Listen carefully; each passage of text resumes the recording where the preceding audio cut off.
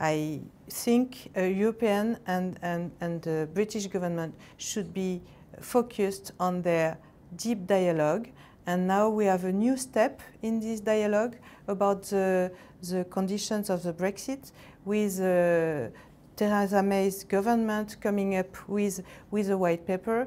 Now it's time to sit and discuss properly between the European Commission and the British government about the technicalities and the details of this proposal. Are you hopeful?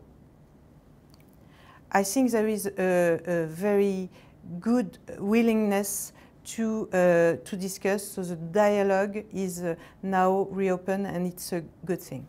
How can France boost its attractivity within the conditions given by Brexit? How can France take advantage of Brexit?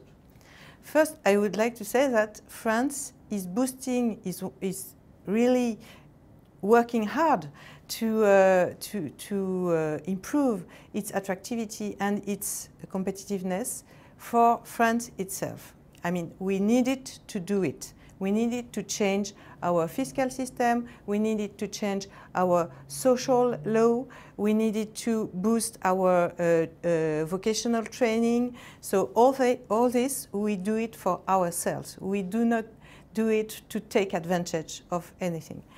Now, in the context of the Brexit, we have also focused on the attractiveness of the financial world, financial context in Paris.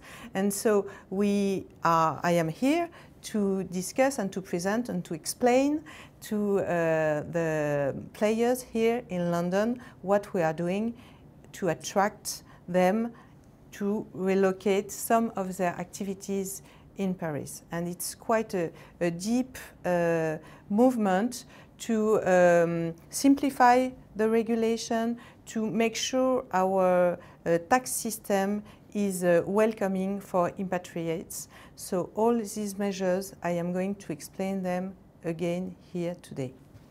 With Brexit, the City of London may change, and is it possible to see parts of the city ending up in Paris as far as the financial world is concerned?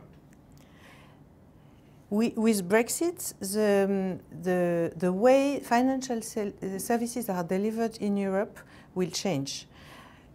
I'm sure London will remain a very large place for financial services, very complete and deep place, but we think that some of the teams will have to consider to build some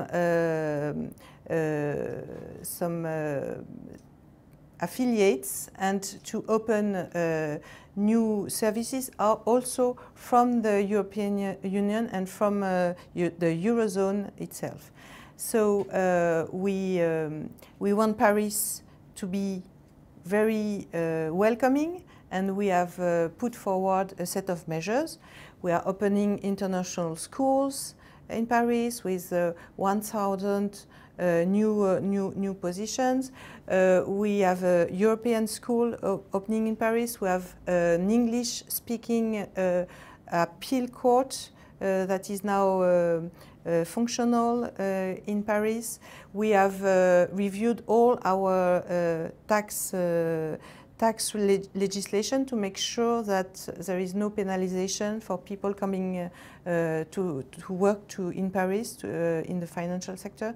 So especially for the goodwill, especially for the carried interest, so all these topics that have been put forward in our work with the financial players, we are progressively implementing them in our regulation. And the Prime Minister, the French Prime Minister, has made specific announcements 2 days ago in Paris.